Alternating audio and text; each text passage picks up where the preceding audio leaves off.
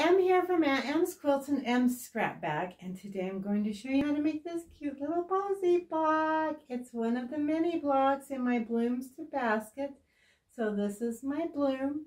In 2 weeks I'll show you a basket. If you would like to get the whole collection of blocks, you may join my sew along. So when you join the sew along, you'll get a new block every week. It will help to build your quilting skills. I try to include a number of different methods in each of my quilts.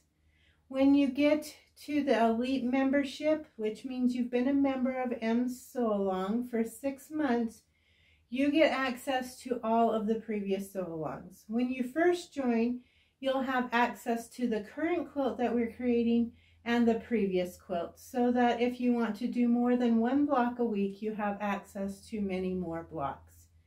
So let's see how we make this cute little posy block. Are you ready? Let's get started.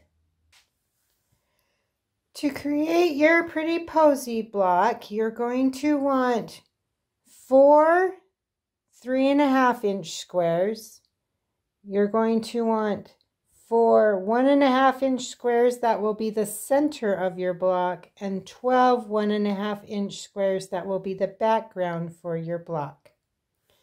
So to get started, we're going to take our 1.5 inch squares and we're going to draw a diagonal line from corner to corner on each of them, and the backgrounds.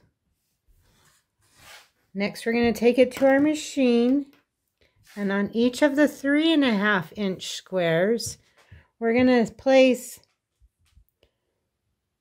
one of the centers in a corner, and we're going to snowball that. And then we're going to go around to each of the other corners and place a background square, sew across on the line, and snowball those corners.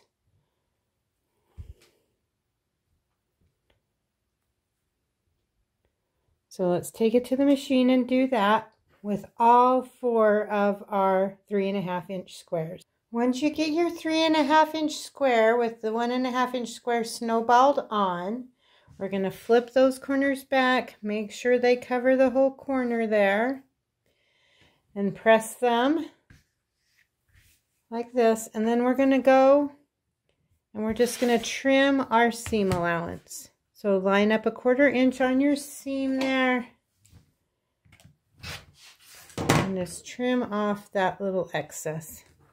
It's not really a necessary step, but it will reduce bulk if you choose to do it. Once you get each of your blocks trimmed, we're just going to arrange them into a 4 patch so that our center snowball points come together.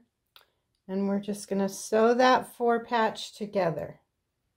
And that will create your pretty posy. You can just rinse and repeat to make a whole flower garden. They're scrap friendly, fun little 6.5 inch blocks that finish at 6. Thanks for watching the video. We'll see you next time. Bye.